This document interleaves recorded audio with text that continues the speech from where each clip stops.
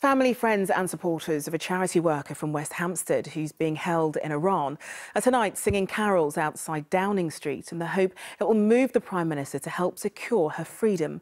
Nazanin Zaghari-Ratcliffe was on holiday visiting her family when she was arrested and sent to prison for 5 years, accused of trying to undermine Iran's government.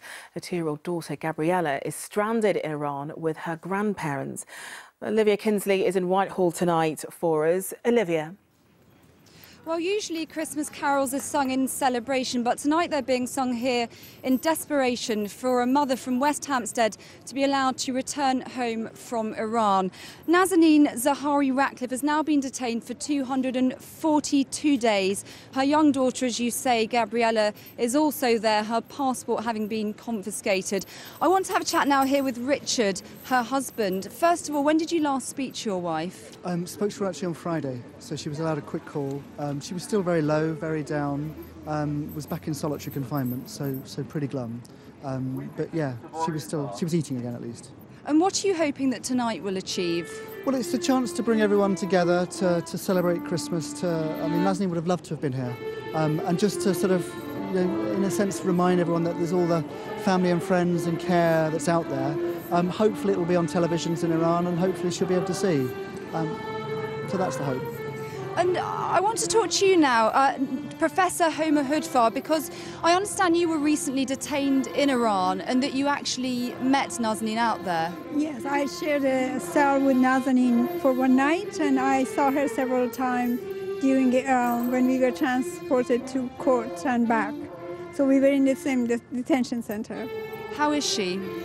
Well, she was obviously very distressed at that time. When they told her she has so many years of imprisonment, she talked about her child.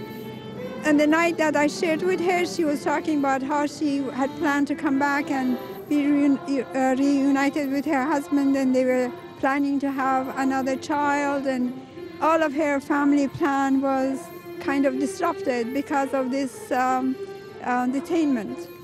Well, there are lots of people here tonight who know Nazanin, but also lots of people who don't know her and have just come here because they've been moved by her story. People here like Kirsty Hinton, you've come along, you don't know her, why have you come?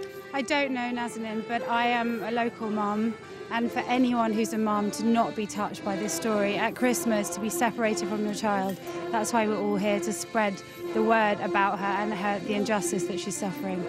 Well, we understand that in previous months, the Prime Minister, Theresa May, has met with the Iranian government to try to raise this case. But the family obviously don't feel like they're making much progress. I suppose it might be some small comfort to Nazanin to know that all these people are here tonight singing for her. But what her family and she as well really just need is for her to be allowed to come home. OK, Olivia, thank you very much.